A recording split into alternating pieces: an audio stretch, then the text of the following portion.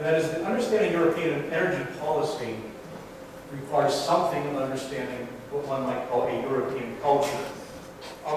First question, why should people in the U.S. care what people in Europe are doing? Three big reasons always come up. Trade is one. Economists are very concerned with that. We'll look at a few numbers in a moment here. And right now, especially with ISIS doing the sorts of things ISIS is doing, and Russia doing the sorts of things the Russian Federation is doing, we have to be concerned about security. And another area to be concerned with, though, is common culture. Has anybody here ever heard the phrase that the United Kingdom has a special relationship with the United States? I see some smiles of people. Yes. What's that mean? That's an important one, I think. This language thing possibly makes it a more special relationship than anything else. If we look at allies historically, I know everybody got their feathers ruffled when France didn't want to join us in 2001, but the French have been our ally militarily a lot more often than the English have. Okay, but we do have a special relationship with the UK, which, despite what Rupert Murdoch thinks, is a part of Europe. Let's look at trade for a moment. The EU exports more to the United States than anywhere else, including China. It imports more from China than from the United States. Nobody can stop China from exporting more to them than anyone else. But its total trade in export and import is still more with the U.S. than anywhere else. It's almost the same percentage of total trade, but its trade balance with the United States is that we are in a deficit to them. They are in a trade plus with us. They're in a deficit with China. They're importing more from China. So our number one trading partner is the European Union. Their number one trading partner is us. That's the reason we care what they're doing. There's something from political scientists. Anybody want to tell us about the transatlantic agreement on tariffs and trade negotiated? This will look like GATT, or it will look like NAFTA, but it's going to be between Europe and the United States. It'll be years before we finish this. But this is underway right now. The benefit of such an agreement would be that we would have a reduced tariff agreement. So when we do all the importing and exporting we just looked at in the last slide, that would be at a reduced tariff with the 28 member states of Europe and Europe on the whole. One of the things in an energy discussion we have to be thinking about is what fits under energy in a trade. Also, the security issue. If you are thinking about the so-called world wars, or we came in late, only with our special relationship with Britain, invited us to get involved. Just recently, in fact, just last week, Eric Workman published an article from the Land Council think tank in Washington. He said there are many geopolitical reasons for the U.S. to help wean Europe off its addiction to Russian oil and gas. Energy will be included in their negotiations on the transatlantic trade investment partnership. Okay, now comes the difficult exception part. At the beginning, how did the European Union begin as a legal entity? Winston Churchill, cleverly as a Brit, said, these European wars keep starting because Germany and France can't play in the sandbox together. And this is not our fault as the English. So you two fix the thing. He made a famous speech at the University of Zurich in 1849 in which he said, there's a quotation at the top, there is a remedy to war, which would in a few years make all of Europe free and happy, is to recreate the European family for as much as we can and provide a structure on which we can dwell in peace and safety and freedom. And here comes the most famous statement. We must build a kind of United States of Europe. And he's thinking about the United States of America. For the lawyers in the room in public law, we have to think about what that means regarding sovereignty. He was already suggesting that these states that keep fighting each other might need to give up a bit of that. That is still the reason for the European Union. And the soon-to-be exiting president of the European Commission, José Manuel Barroso, has always said, when asked, is the European Union working? Which is usually a question raised by economic critics. Because of course it's working. We haven't had another world war. That's the purpose of the European Union. It's far too often forgotten. So if you want to think about what is the policy, basic policy at the top of the hierarchy for the European Union, it would be to use economics, law, politics, trade, including energy, to maintain peace. That's what it said it invented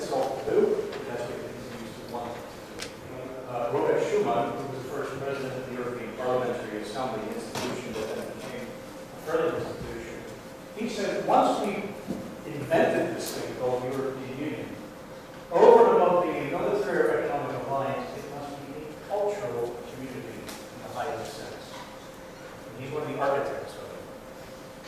Now, as I said earlier, these questions, well, what makes it a cultural community? These are difficult. They're difficult and they remain difficult. But the two points we made so far regarding Europe is it was invented to stop war, and the glue that was going to hold it together was to identify it as a family or a cultural unity, not to do it with counting things. That's very difficult to count these things. Jean Monnet said, and he was the first president of the high authority, that you don't fall in love with a currency. There must be something more. This is long before there was the euro. His point was, solving a financial unity of the states wasn't going to bring everybody together. There had to be more than that. Does either Europe or the United States have any unified one thing one could say, this is our energy policy against which we united this evidence?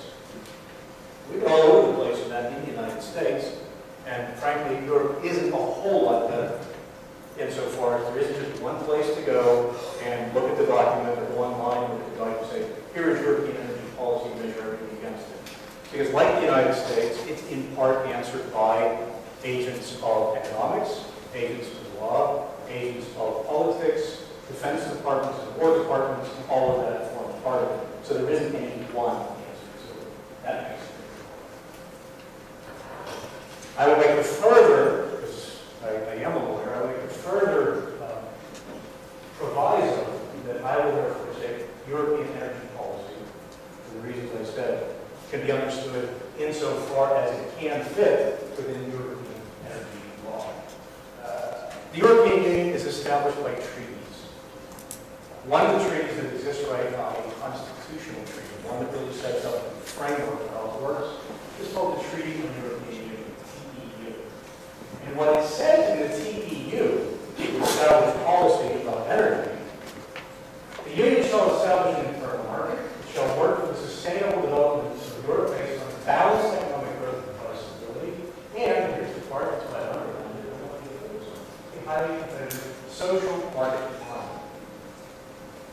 If there are economists in the room, especially if you do macroeconomics, that ought to send a big bell. That's very different than what we do in the United States. So I would suggest that cultural distinction number one is that Europe apparently is comfortable with a social market economy.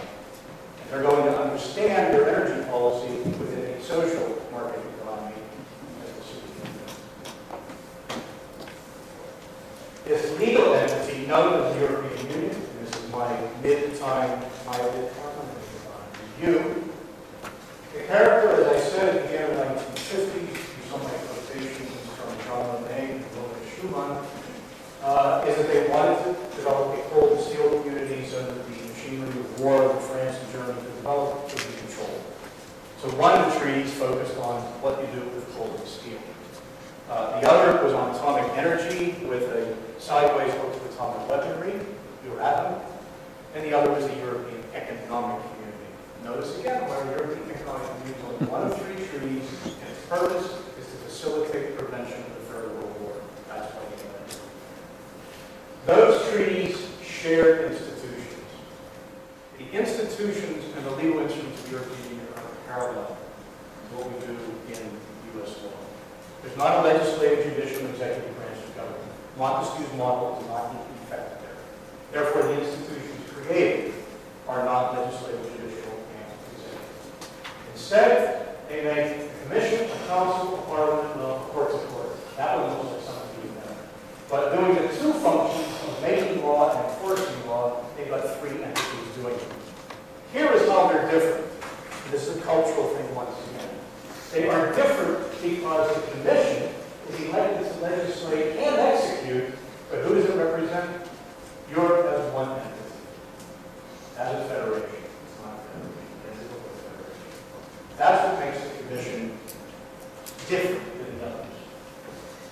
The council are the ministers of the various states for whatever the issue today is.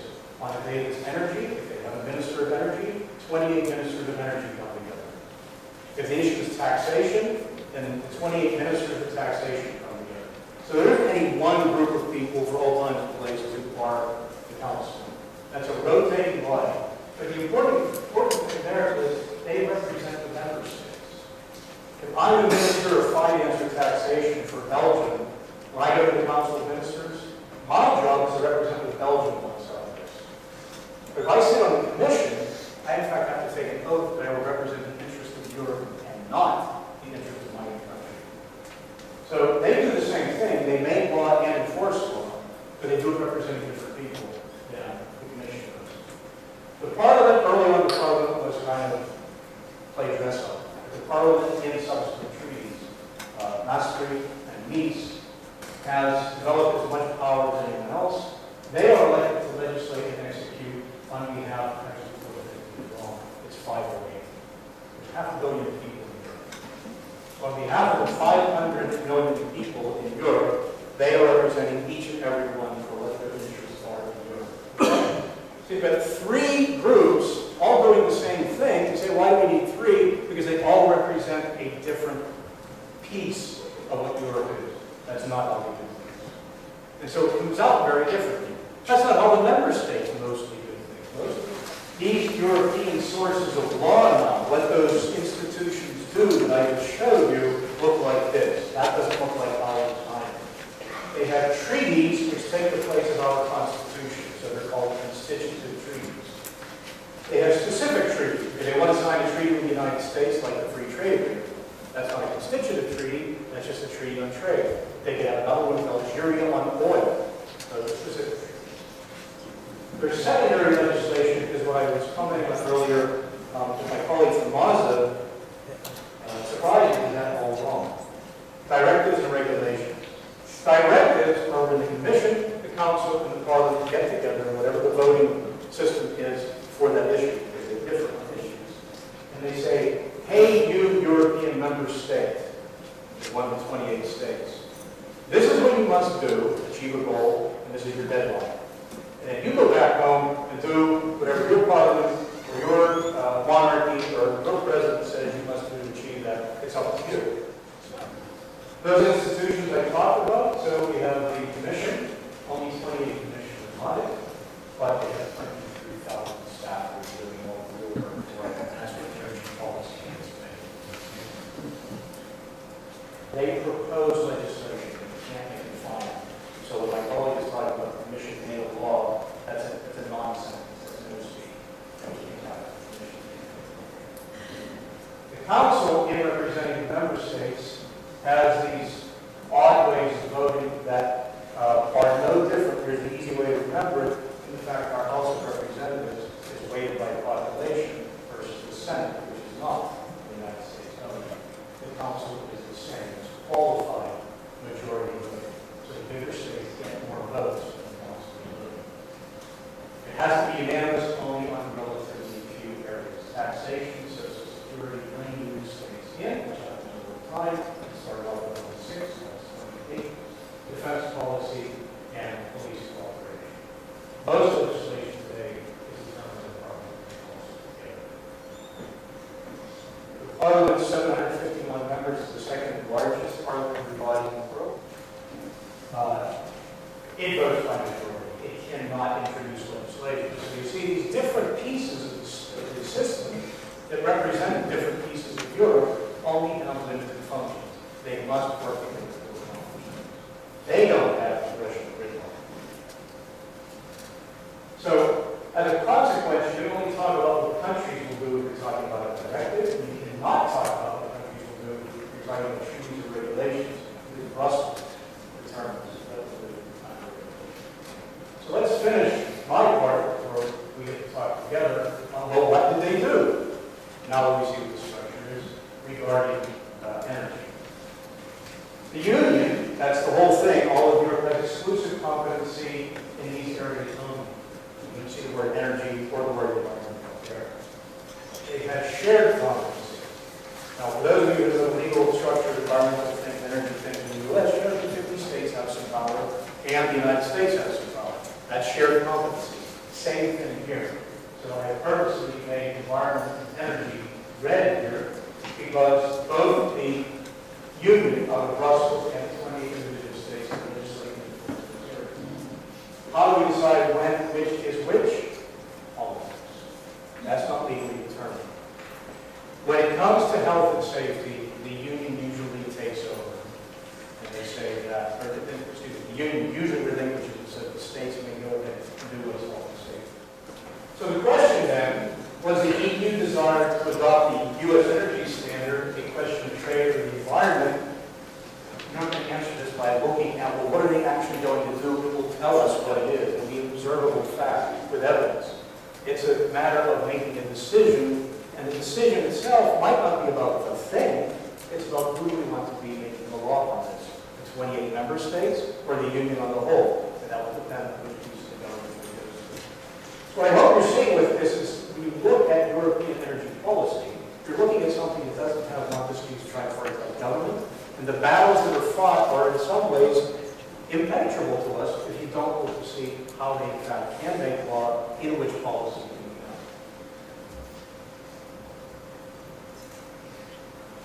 A few economic observations. I don't want to sit on this here. I'm really promise.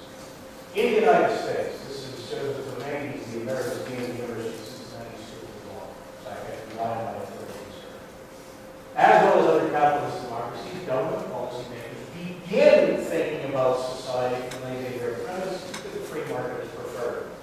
Remember what I said, it says in the European Constitution, it's a social market economy. Those are two very different premises from which to begin legislating that goes through different institutions also, and making sources of law that don't look the same either. So when we start comparing, and why should we care about European energy policy with U.S. energy policy, we've got to keep all this in mind. We're really comparing an apple with an orange. Whether it's going to be useful or not is still remains to be seen. The Federal Republic of Germany has been criticized as a U.S. creation because it was the 1990s. It was a occupied state. People often forget about this, but it certainly was. And its constitution looks a lot like the U.S. Constitution, except that the amendments come first, the individual rights come first, and then come the function of the state. Nevertheless, it also, as a member state, this is not Europe on the whole, this is not this big 500 million people block. This is just one state, 85 million people, also has the basic assumption that it's a social market economy. And you would find this again and again and again throughout the European member states.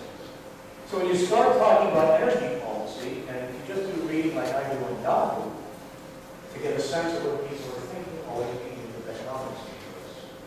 When you start talking about energy policy in Europe, it starts with concerns for, if they want to give it over to member states, health and safety, and the states can say yes or no.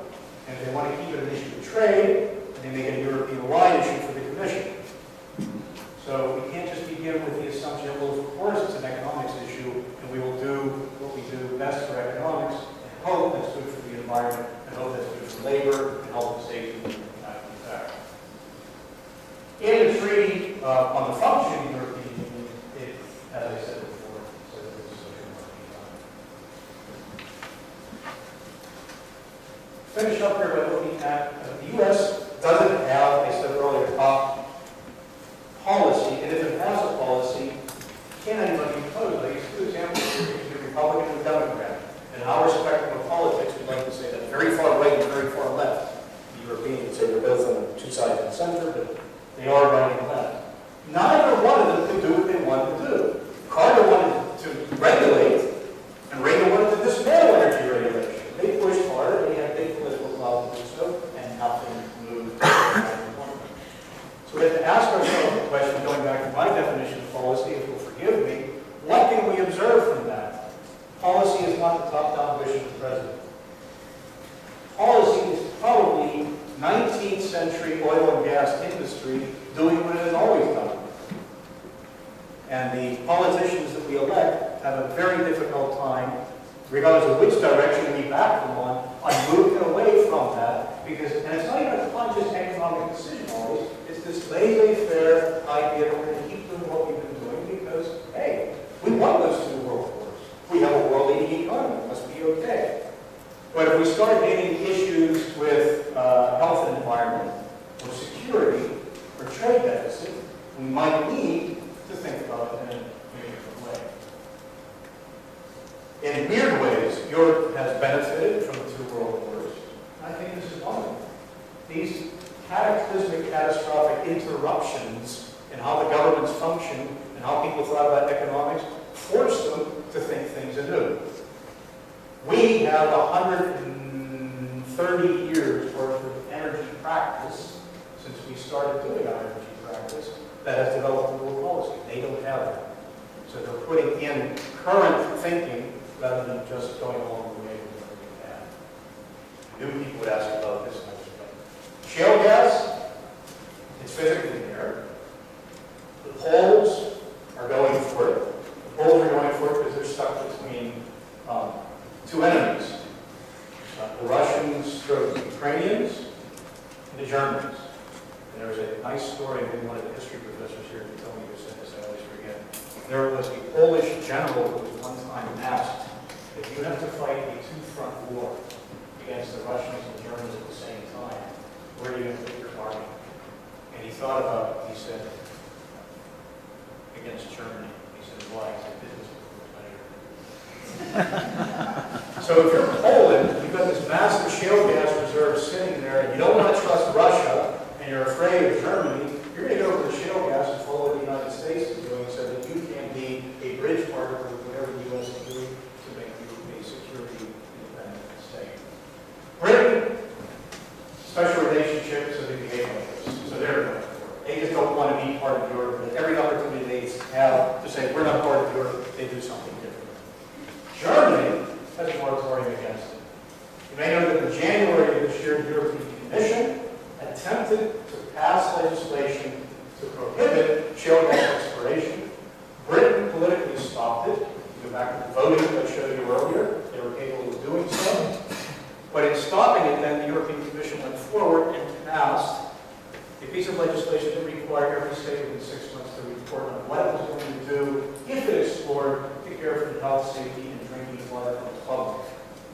Germany on 4th of July submitted its report and said, what are we going to do? Moratorium. So this is what it looks like now. That's what we can do.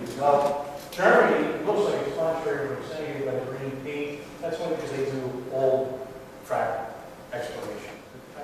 World energy production, the EU, if we compare it, is about China, its energy production. And then we have, most importantly for me, I listed above China here, most importantly for me, if you look at the number is going down.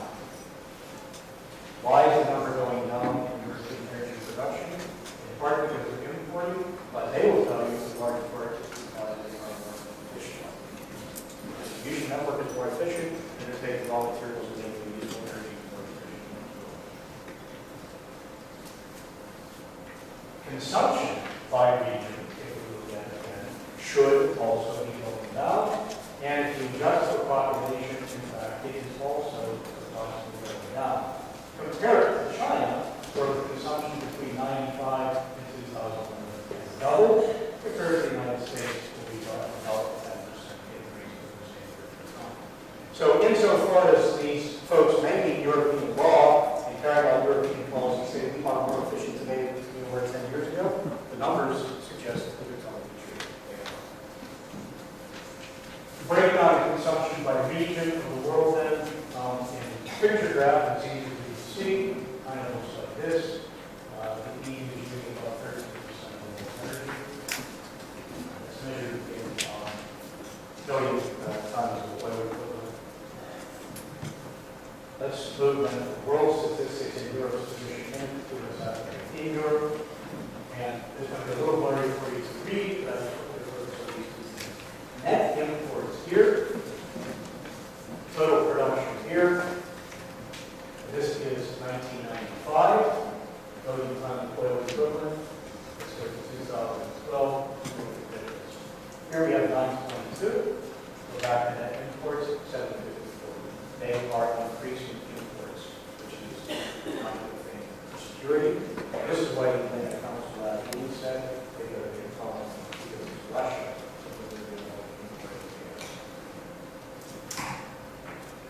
The total production, by comparison, here in 1995, 964, and then we go forward, it has dropped, in fact. So not only are they doing more imports because they're using more, they're producing less. So they've got to be more efficient, but they've got a massive energy import deficit problem. Where do they import from?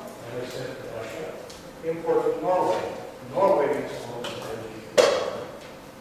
falling water through gravity, produces 100% of energy. Saudi Arabia, Nigeria, Libya, Kazakhstan. Natural gas imports, again, falls almost in the same order. But I mentioned somebody dinner. Algeria is one of the natural gas export countries. If you do not think about it for you, in fact, it's the third largest exporter of natural gas to Europe. Solid fuels, look, again, Russia. And the conversation I had with the same person at dinner was about the Canadian portion of Colombia as well. Then comes the United States. Here's another reason why we should be thinking about this. They're already referred to coal. This would be the way to switch to shale production. Use the shale production for energy independence, still keep mining the coal to adjust prices and keep the industry going because Europe will buy the coal. It's a possibility based on their current pattern. Consumption by sector, what are they using all this energy for? 2009, you can see they use a third of it for transport, approximately a third for households, and then for the services industry, another third. The change then about the sources they've been using, consumption by fuel between 1990 and the present. Coal has dropped a bit. Oil has gone up a bit. Gas is the one that I want to focus on. Gas went from 18% to 24%, and it's all from Russia once again. The more you look at what the statistics are showing, the more their problem with what's happening in Russia is bigger than Ukrainian independence. It's about the They have a policy that they created called the 2020 policy. The 2020 policy is not only about energy. We talk about it here about energy very often because it's a very, what my colleague calls juicy energy goals. But energy policy is not a smorgasbord item. I would call it an energy fix. What they do in their policy for 2020 is identify different phases of different agriculture and shows that they're related. The 2030 program was recently invented only because they have a 2050 program. It's too far away. We're going to go off track in between, so they add one. What does it do? 5 goals of the 2020 strategy. Employment is one. Gross domestic product for research and development is another. The greenhouse gas equivalent reductions, you know about that. That's the one we always talk about in the university. Look at number 4. We talk about education. They want to be under 10% of school dropouts, and at least 40% of the population who want to have third level education by the time they're 30 years old, and finally reduce poverty. This is 2020. 2020 is not just about reducing fossil fuel dependency by 20%. Those things have to fit together in a cultural understanding. Cultural understanding, there's the past time. Are these goals achievable? The cultural understanding that supports such a thing, maybe it's in the next slide, it's lying taxes. You don't get into office in the United States to talk about taxes, you go out of office to talk about taxes. I already told you there's a church tax. So if the goal is don't have war again, rather than laissez-faire economics, then it's okay if we invent state direction through taxes to have an energy policy that's about health, education, and environment.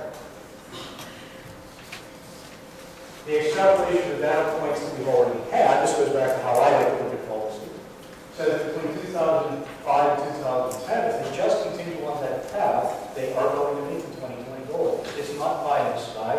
We talked earlier about their dedication to renewables, and the American press is saying that's a dangerous bet. Why? They've got 5 years of practice doing it, hitting all the milestones and so forth.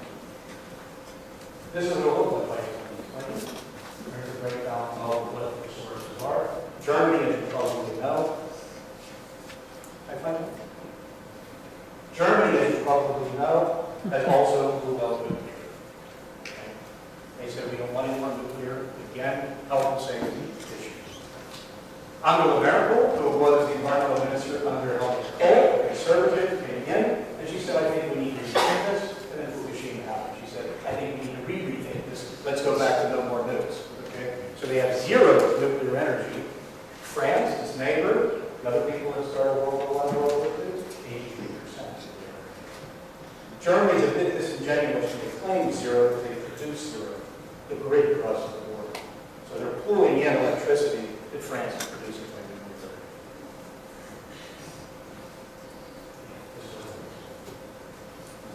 No one wants to pay more taxes, but Europeans are apparently not afraid of this. We've announced that. It doesn't vote people out of office. So in response to the 2008 crisis that started on this side of the Atlantic, first thing they did was put in the ESM, the European Stability Mechanism, which they financed with 700 billion euros, more finance than any other finance organization in the world at the time. They partially, they can extend credit through half to 500 billion euros. And that, just so you know, it's not a new idea, replaces the finance stabilization facility, while it existed, in the finance stabilization mechanism.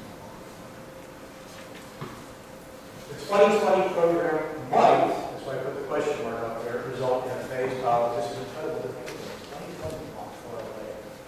6 years from now, we're talking about having no permanent fixed fossil fuel power plants. Is that possible? They're on track to do it.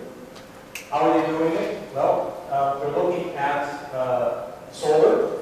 Even in the country like Germany, there's lots of solar being used. They have relatively good battery technology for storage and electric cars. And I'll show you a picture here in a moment. This map, if you'd like to see this map, how we're going to do this, holds even without government subsidies for solar power. It started a few years ago. Spain has already on certain days hit 60% of all of its energy production through solar. Norway, as I said, exclusively uses water. This is what the planning of that policy looks like. So you need an initial net investment that you as an individual, is going to cost 18,000 to 20,000 euros, it's $30,000. And here we start selling it back on the grid. And the consumption is right around year 8 by using this combination of solar, battery, and electric vehicle. You should recover this cost and start making money back off of some of the electricity. A friend of mine in Germany does it, the solar panels on the roof. And I said, tell me how it's been. I've been doing it for about 10 years. This is what he said. I can just order panels and converters for 4 kilowatt peak installation, which is not very big, and I'll put 3,000 kilowatt hours per year. He pays about $5,500. He feeds electricity onto the grid, he's permitted to do so. Now they monkey around with this a bit, so he used to make money, now he's not making money, but he says in the end, over 10 years, depending on his own consumption, which doesn't have to be change drastically, he will pay it off and go lifespan over 10 years. So it's just anecdotal evidence. I know it's only one person, but it's one person supporting these projected numbers and the past 5 to 10 years of measurements that show it's possible. Germany is more cloudy than Pittsburgh. Okay, only down in Munich, where that old nice picture is sun-covered Alps, so they get lots of sun. And yet, the term of art is natural insulation. It has lower photovoltaic capacity than any region in the United States, including Alaska, and yet they see the world leader in deploying solar energy. About 16 times much nameplate photovoltaic production cells per capita as the United States. And as of July of last year, 16 months ago, they set a world record for electricity generation of solar power, over 5 terawatt hours. So we asked that question, is this 2020 plan achievable? Financially, it's achievable. And they've already been doing things that are going to lead toward making it technologically achievable as well. This one looks like a nice little picture. So those who study energy certainly know all about this more than I do. But the idea is, depending on the time of day, of course, is when you're going to charge your batteries and then when you're going to use your batteries. This is the cheapest thing. This is the grab or one, going back through. So you get this phase here, where the grid is, if you're pulling from other people, is going to be supplying energy. But then during, starting about 8 or 9 o'clock in the morning, you are going to get solar generation at the same time that you're able to charge, and then you put it back in the system. We'll talk about it. What I can see from this energy production in Germany, like I said, total sources, get that down. Down. Through this whole process that we're looking at, you can make out tanks to be more efficient. You don't need the raw materials to the actual work being done. Energy production here, and one of the colleagues asked earlier, what are they using? Well, it's soft over here. That's the biggest part. The renewables, I'll cover this almost as soft. This is bituminous, 25 to 26%. This is renewable energy.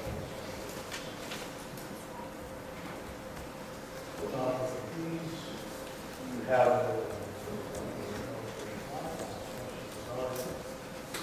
there's what the addition of no renewables will look like in the program.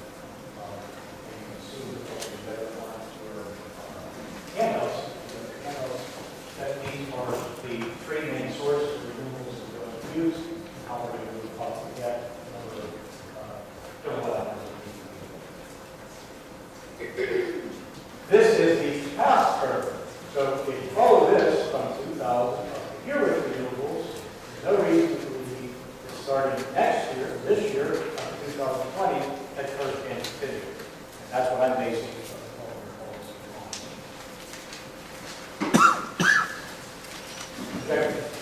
share of electricity can be the same, and the structure, that is what they're getting it from.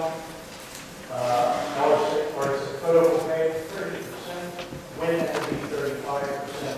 Think about a little bit of water falling in the turbines, or much biogas, gas that are already used in their own, and then a few parts. Okay, so we want to have a discussion. If you want to go further about this, best source of EU information, this is where this is going to go. Public opinion. Don't look at Yahoo like I do. Go to the Eurobarometer, because they do take great social, scientific attention to detail to find out what people want. The Commission publishes that. European Technology and Climate Statistics are published in something called Eurostat. Okay, for the climate, you guys are Eurostat in Europe. There's a little book I hope I left along somewhere.